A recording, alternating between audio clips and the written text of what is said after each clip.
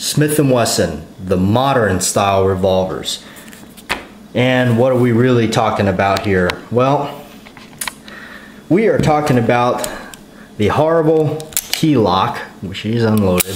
And this is the only modern Smith that I actually own personally that was not linked to the channel.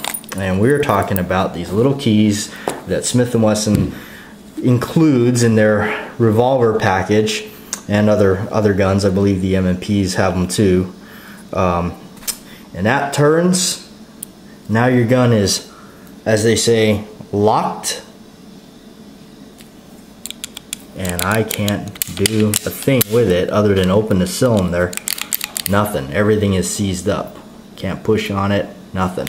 Until I take the key, reinsert them, and turn it. Alright, now I'm free.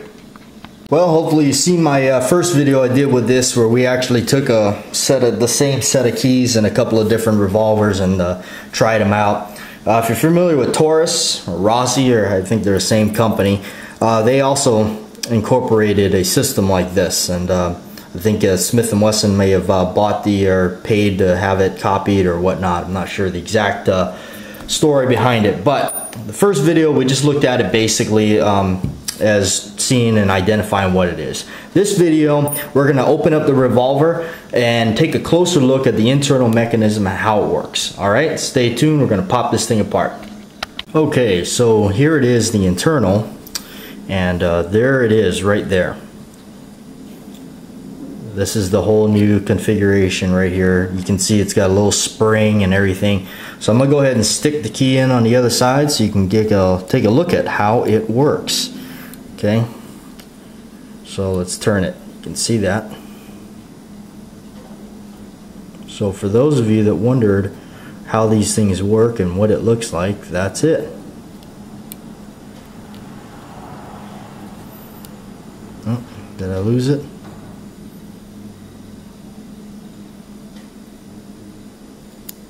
Okay, now if you look at the way it's set up, there's this little nub that sticks out on the latch, and that is actually locking itself up into the hammer here, right here.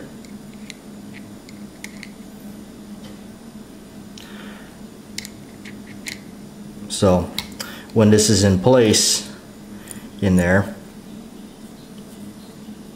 let's go ahead and put this in place. So as a quick look on the inside, now that we've examined it and I showed you guys what it is and what it looks like, what it does and how it works. Question remains, can you remove it and all that?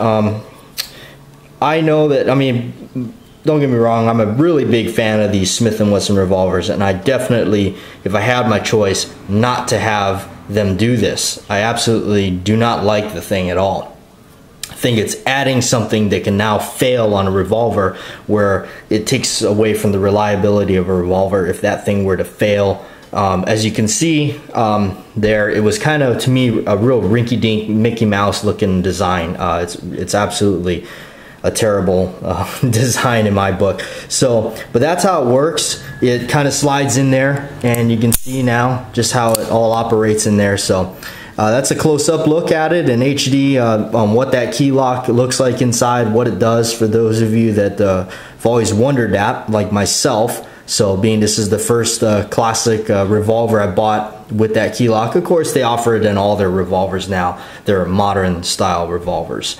Anyway, I'm Bat Jack JW signing off for now. That's a close-up HD look at the revolver key lock of the Smith & Wesson. Not to mention, I also do not like the way it looks like that.